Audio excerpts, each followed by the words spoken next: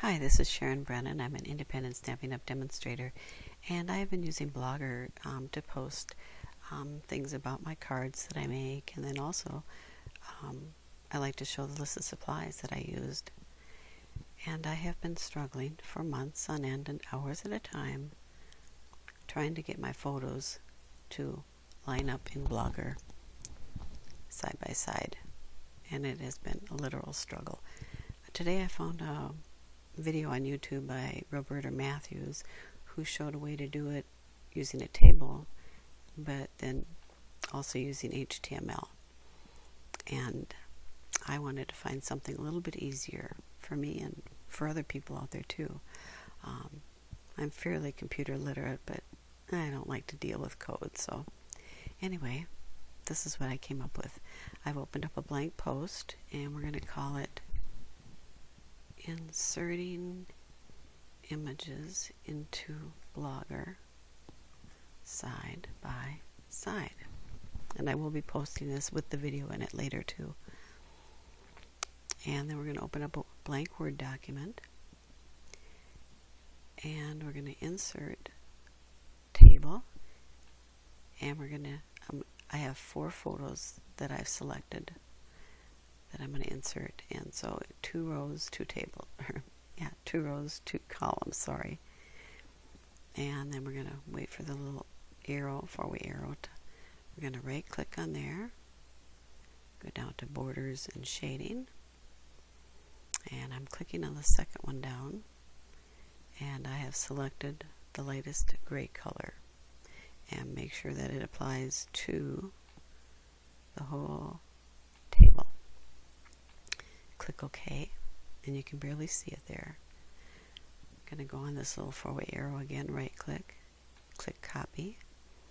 Then we're going to go back to our blog and go in here a couple rows. Hit Control V to paste it, and you can barely see it, which is what we want. Then I already pre-selected 4. Well, I guess I didn't. That's right, I closed it out. I'm going to go here.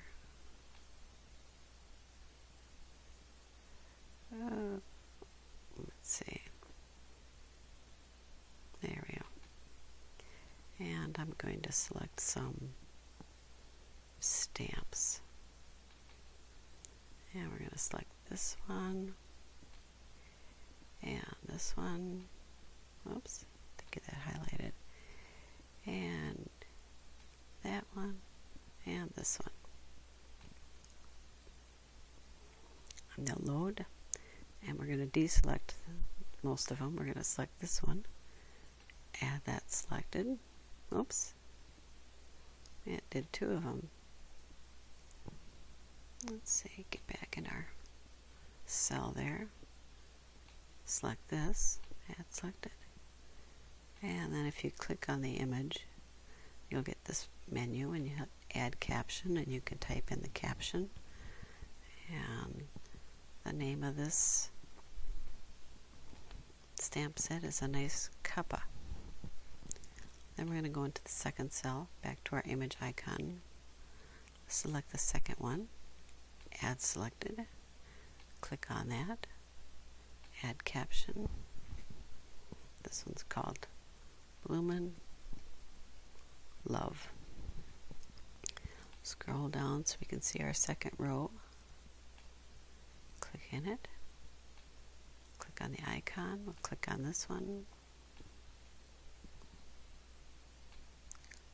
and click on the image. Caption is Candy Cane Christmas. It's one of my favorite sets from the Christmas catalog, which is, oh no. And insert image, select this one,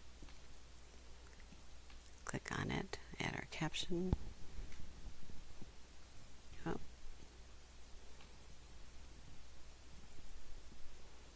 This is called Cookie Cutter Christmas. And we'll click off, and I think they're fairly lined up. This one may, I don't know if it can, there we go. hit backspace a little bit and bring it up. That's the easiest thing I've done in months. Anyway, we're going to hit save and preview. And there they are, all lined up nice as can be. And like I said, I have struggled months and hours trying to figure this out. If you go back into Blogger, well, if you've used this, you know what I'm talking about. And I go and add an image, and it, oh, I think I must have a second table in here. Second row. Let's see. Yep, I did. And let's try it again. It throws it right in the middle all the time. And then if you go, even if you put it right next to it and go to add your second one,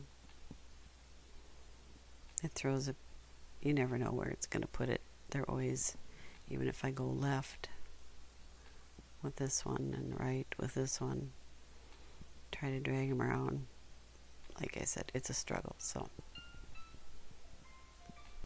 sorry about that. My cell phone rang.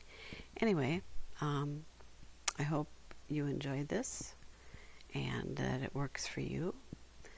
I'm going to be a much happy camper now. So anyway, thanks for stopping in, and you take care and God bless. Have a good day.